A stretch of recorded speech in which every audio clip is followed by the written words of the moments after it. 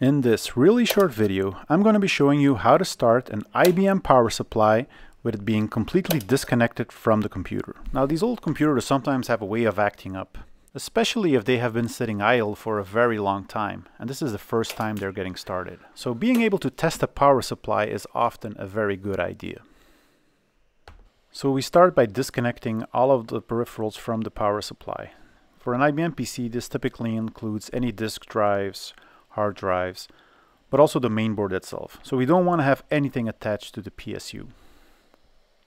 So with everything disconnected, when you flip the switch, you'll most likely see nothing happening at all. The fan won't spin, but everything will seem okay in the power supply itself. So you might be thinking, oh, it's going to be a capacitor or something else. But in fact, these IBM power supplies need a very specific load in order for them to start. So a single hard drive or a fan is simply not enough to kick off the power supply. So it needs a little bit more than that.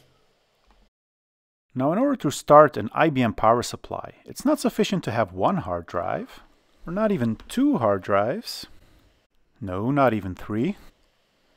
But you'll be needing 4 hard drives to perform this test. So make sure you have enough split cables available to power everything, as most IBM power supplies only come with 2 Molex connectors. Now, I had read about this online that in order to kickstart an IBM power supply, you need to have 3 or 4 IDE hard drives. And I was a bit skeptical about that. And a lot of people I talked to had the same feeling. You know, why wouldn't the power supply start? So I decided to take this to the test. So here, I'm going to power the power supply with 1 hard drive as a load. And as you can see, nothing happens. So let's add a second hard drive. Again, nothing. A third perhaps? Aha! We briefly hear the power supply spinning, but it shuts down. And again, same thing. A fourth perhaps? Aha! The power supply is starting and keeps running. It appears we have liftoff.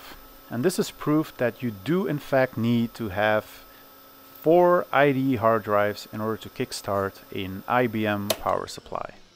Thanks a lot for watching, and see you next time.